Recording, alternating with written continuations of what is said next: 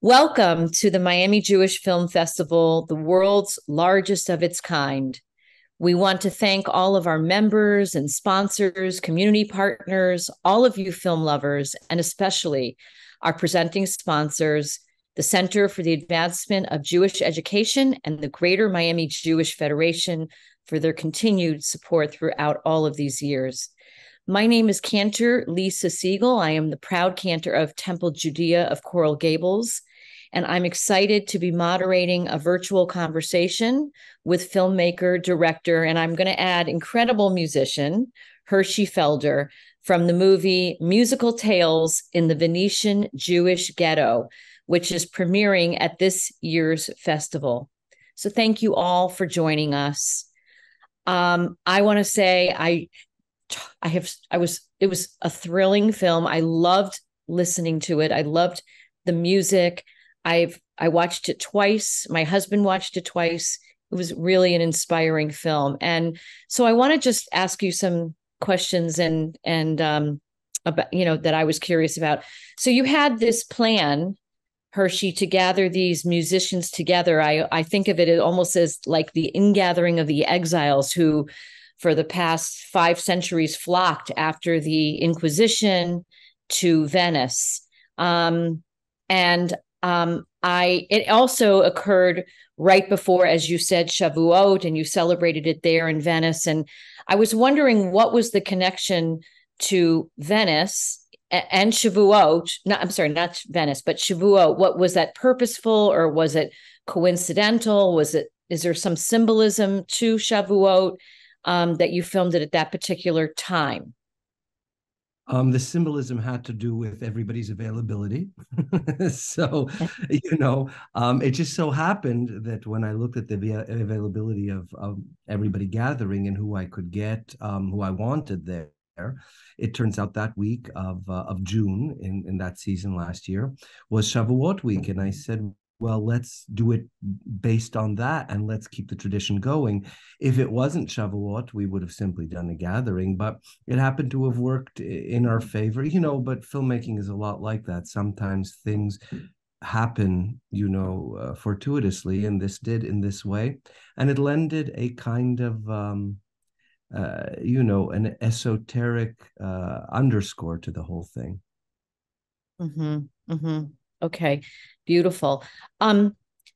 So, I when I was viewing this, I kept thinking to myself, is this a movie about Venice and its Jewish history, or is this a movie about the music of our tradition? It was very, obviously there was great intention on weaving, in mostly the klezmer and strings throughout the storylines. And can you just elaborate about this and your intention, to this musical detail? And really, in your mind, what was this movie truly written about?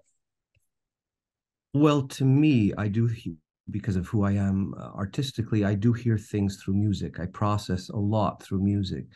But music is also the life's blood to how we move through every day. If you think about your day, so much is about nature and sound and how we process sound and what sound makes us feel. And in terms of Jewish people in general, singing, making music has been a part of our tradition always. If you're a musician, that's your life, which we all are, because that was the group of people that got together. So everything that one does, and if one identifies publicly and privately as Jewish, is processed through that. If we think about shul, we sing. If we think about sitting around the Shabbos table, or if we think about a Yom Tov table, we sing, we make music. It's part of who we are. It's part of who our expression. You go to shul for Torah reading, we sing. It's all that. It's community, it's coming together, it's a way to express emotion, it's a way to get through the troubled times, it's a way to celebrate the great times.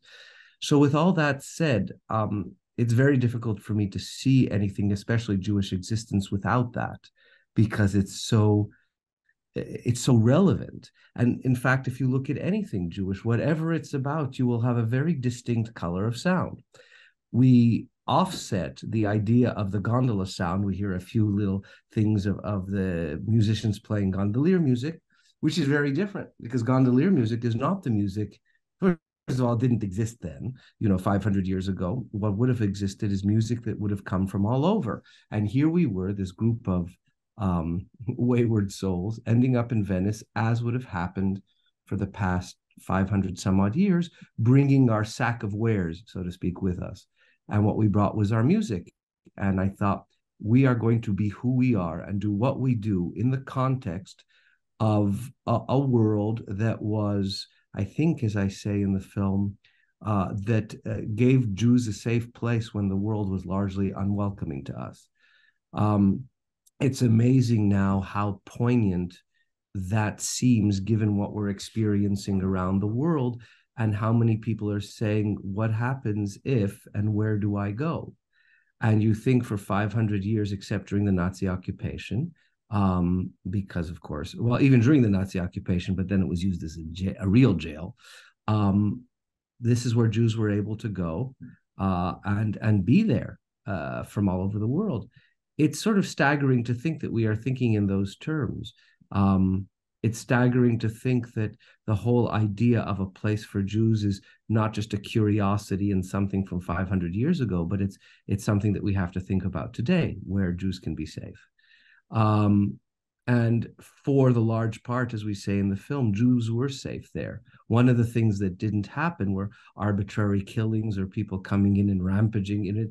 They were safe. They were locked. And of course, when Napoleon came, that was one of the staggering things I had no idea about, that it was Napoleon who actually opened up the gates of the ghetto and allowed Jews to live as equals. But for 270 years, about 271 years, they were locked in there at night. And it had this duality of being a place where Jews could be and also for being safe because outsiders were not there. It's fascinating that we are now in 2024 and thinking about exactly the same things in the context of these centuries that have dealt with this before. It's kind of shocking. So it's, and I made this film before, obviously before any of that happened, but the resonance now is really quite something. Yeah. And and it's very poignant, as you say. And I am curious if you've been in touch with some of the people, since the war broke out, like, what is the climate there now? And is there anti-Semitism? Is there not? Do you know? I live there. So I happen to be live there. Yes, I happen to be in New York on stage now, but I live in Venice and in Florence. That's home. So actually, where we're having dinner, the terrace, that's my house in Venice. So I'm in touch with them all the time, Mm-hmm. Wow.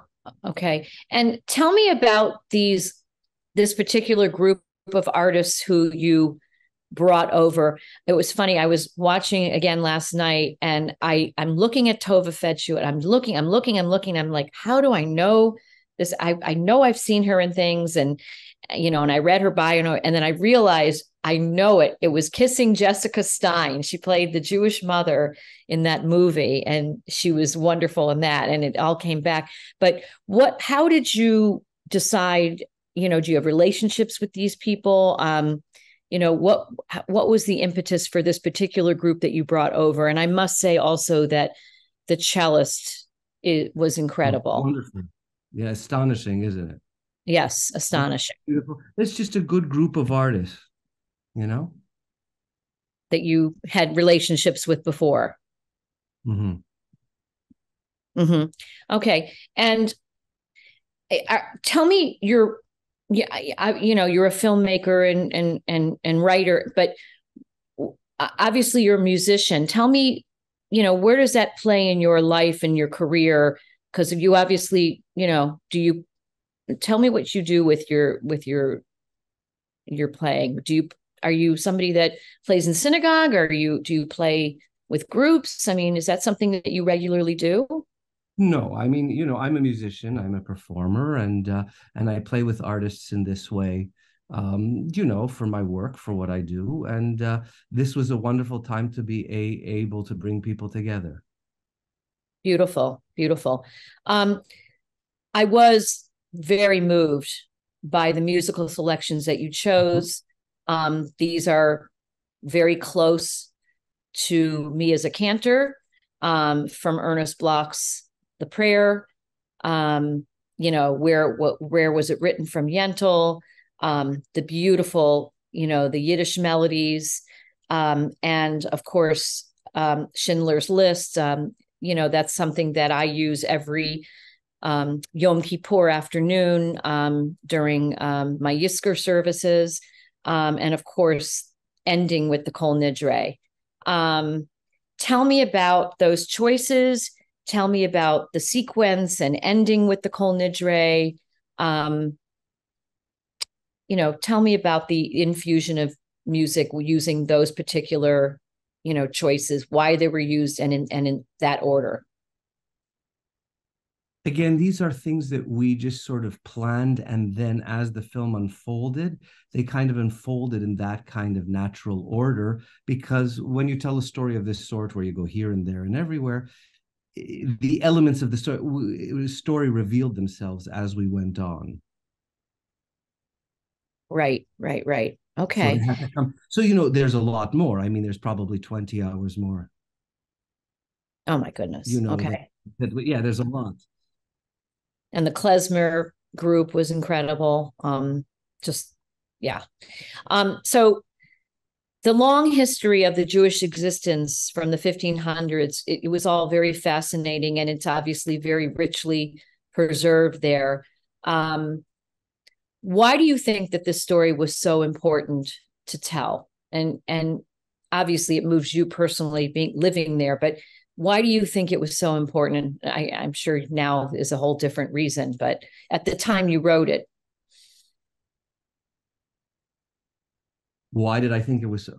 Well, you see, I mean, you use the reference that I wrote it, but the truth is, what I did was for this film was I took elements and put together and only wrote thereafter once I discovered what the story was. So it wasn't written in advance, Okay. you know? I Yes. structured based on putting everybody together, you know? Mm-hmm.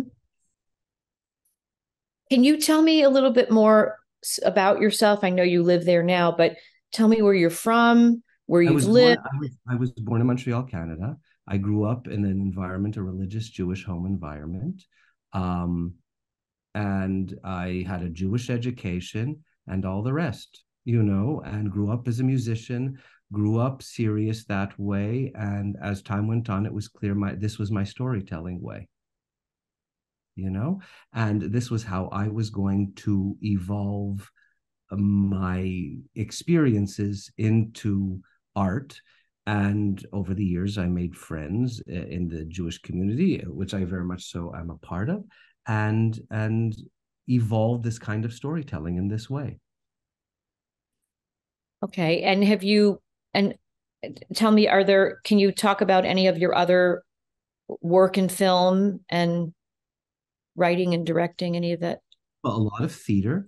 Film is there's been 18 films now, Jewish subjects, quite a few of them. So all that kind of stuff. you know and it's a lifetime. It's a lifetime of work, a lifetime of piano playing, a lifetime of storytelling, all these kinds of things. And how long have you lived in Venice? Florence for 6 years and Venice for two, and I live in both. Okay. And what makes Venice, the Jewish community of Venice, different from Florence or Rome, or what do you see is different and unique? um what do I see as different and unique between Florence and Venice? Any of the other cities in Italy that have Jewish communities? Is it the history of Venice and how the Jews were Well, welcomed there? What is the Jewish communities are similar because they're actually all under a particular Italian umbrella. which I think emanates from Rome. But Venice has a particular history because Venice was an island unto its, well, 300 islands unto itself, but there were 3 islands that were Jewish islands, and those were particular to Venice. And the ghetto, as the movie describes, became what it was. And so that was quite relevant. But you have to realize that the Roman Jewish community is 3,000 years old. So right. Way before Venice. But Venice was particular because it had these islands that could protect. And it's very moving to be there, Yes, absolutely. Absolutely. I must say I was very attracted to your Shavuot dairy meal. I was jealous. I want to be invited if I ever get to Venice. Wonderful. And how are you excited about the debut of this film in the Miami Jewish Film Festival? Are you planning to come here? I'm not able to because I'm on stage during the time, but I think it's so exciting that you have all, embraced these 2 films, this and the other one. And it's just very kind, very kind of you to show these things, especially when it's such a timely thing. Yeah, I was going to say, it's more relevant now than it ever could have been. It's so beautifully done. The music, the cast, the beautiful, the sentiments shared by everyone in it, the stories that you all shared together, very poignant and very, very, very important for this time. So I really, really very much appreciate it. I want to thank you, creator and director Hershey Felder, from the movie Musical Tales in the Venetian Jewish Ghetto, for joining us today. And once again, I want to thank you. I want to thank all the members and sponsors and community partners and volunteers and all of you film lovers for participating in the incredible Miami Jewish Film Festival. Thank you so much. Thank you. It was a pleasure to speak with you. And you too as well. And B'hatzlacha, all the best luck. Thank you very much and stay safe.